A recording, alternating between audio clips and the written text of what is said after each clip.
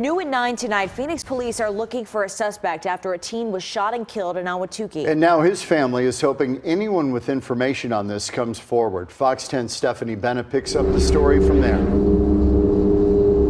Yeah, just tragic news, guys. This 18-year-old was shot on Monday night just near 48th Street and Ray Roads in Ahwatukee. We spoke with his mom and sister today, who are just devastated by this news. They say he was shot just half a block from his home.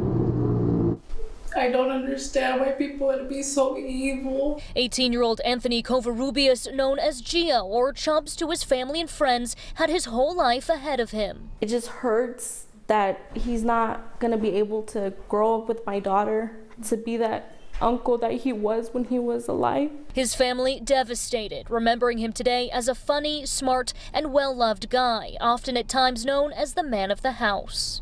If he went somewhere, I went with him. We were attached. We were the closest one. We read each other's mind. That was my everything.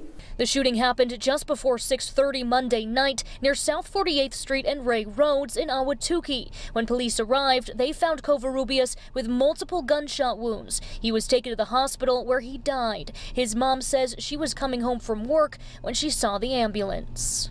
He texted me. He goes, "Mom, where are you at?" I said, "I'm on my way." He goes, "Okay, I love you." He goes, "I'm hungry." That's the last text that I got from him. Now the family is demanding justice and is hoping someone in the neighborhood saw something or captured the shooter on a surveillance camera. I'm asking for justice.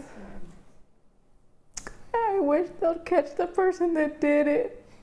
And I want to tell that person, because I know you're watching.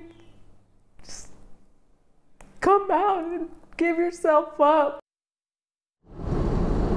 For now, police are asking anyone with information or who may have seen anything to contact them directly or call Silent Witness at 480-WITNESS. The family has set up a GoFundMe to help for funeral costs. That will be on our website at fox10phoenix.com. For now, reporting live in Phoenix, Stephanie Bennett for Fox 10 News. Thank you, Steph.